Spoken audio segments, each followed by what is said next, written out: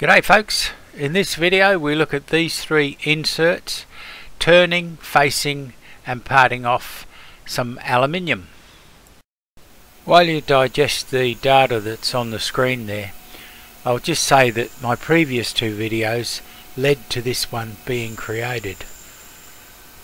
In those videos I looked at the difference between moulded and ground parting inserts.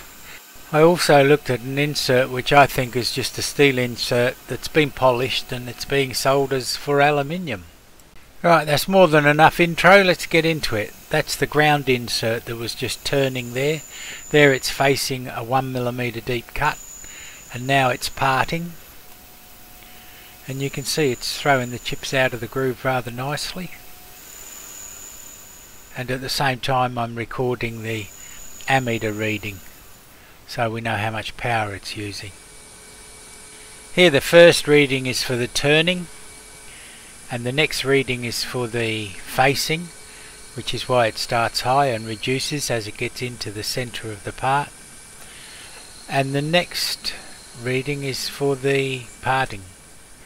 Next is a still shot showing the highest reading that I got in the video when parting. Here's the steel insert, turning quite nicely. You can tell it's the steel insert because of the coating, and it does its job quite nicely. There are some photos at the end of the video that show the surface finish that these inserts produced.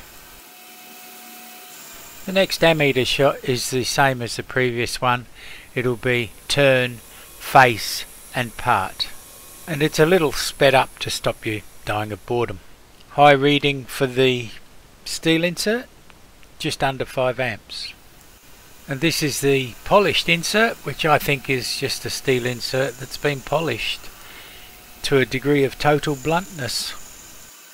However, doesn't much matter what I think, it seems to be doing quite a good job. And the surface finish that it was produced was quite good too.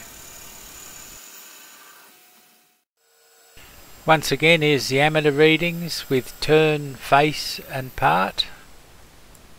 And you can see there it's just a bit over 5 amps.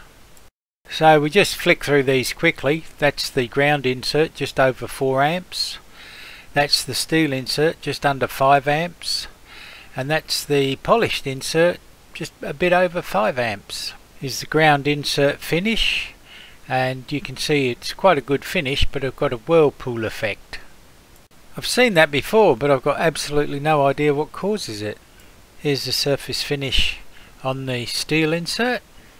Really not bad. Here's the surface finish of the polished insert. And I have to admit, it's hard to tell the difference.